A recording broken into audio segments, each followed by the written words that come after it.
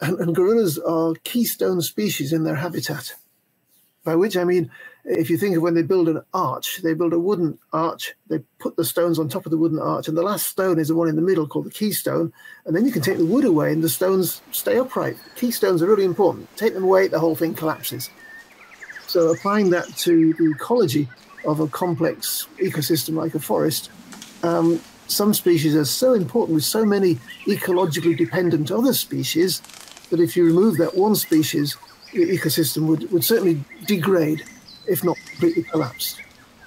So if we think of them as like the gardeners of the forest, they're pruning the trees, they're thinning out the vegetation,